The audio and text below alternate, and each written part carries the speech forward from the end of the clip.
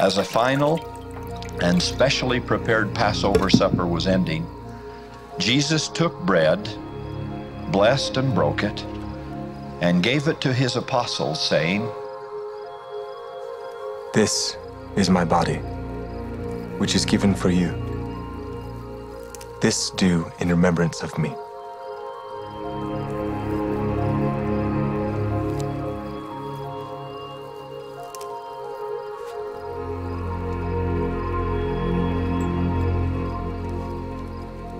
This cup is the New Testament in my blood, which is shed for you.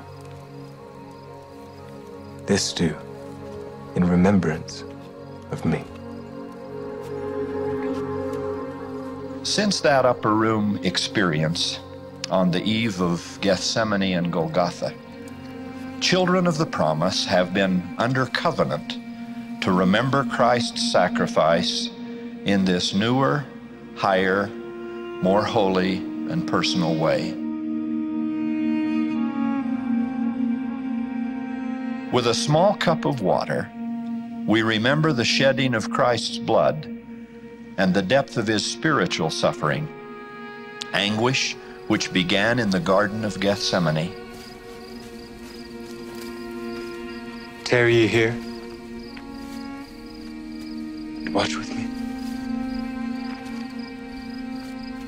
It would be the supreme contribution to a plan designed from before the foundation of the world for the happiness of every man, woman, and child who would ever live in it. The hour of atoning sacrifice had come.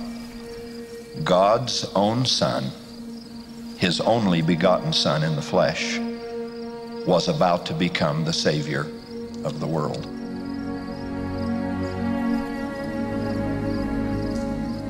Father,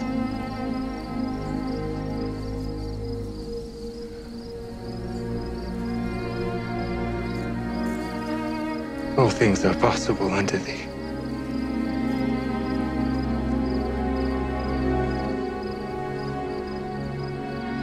Take away this cup from me.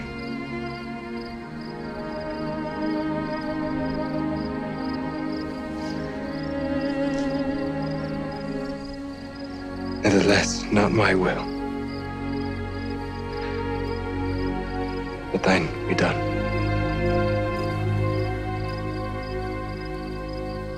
The Savior's spiritual suffering and the shedding of his innocent blood so lovingly and freely given, Christ suffered for the sins and sorrows and pains of all the rest of the human family, providing remission for all of our sins as well, upon conditions of obedience to the principles and ordinances of the gospel he taught.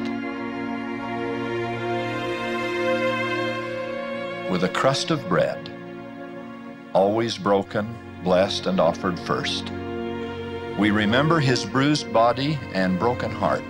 The Savior's physical suffering guarantees that through his mercy and grace, every member of the human family shall be freed from death and be resurrected triumphantly from the grave.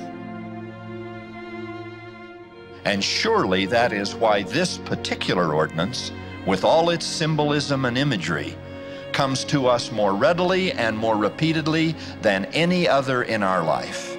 It comes in what has been called the most sacred, the most holy of all the meetings of the church.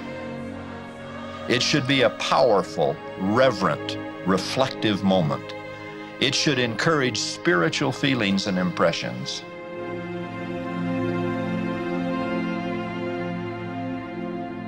In the simple and beautiful language of the sacramental prayers those young priests offer, the principal word we hear seems to be remember.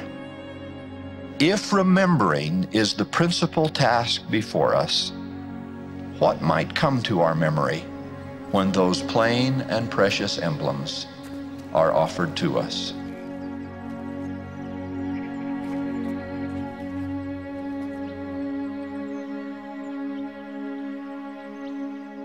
And this shall ye do, And it shall be a testimony unto the Father, that ye do always remember me. And if ye do always remember me, ye shall have my Spirit to be with you.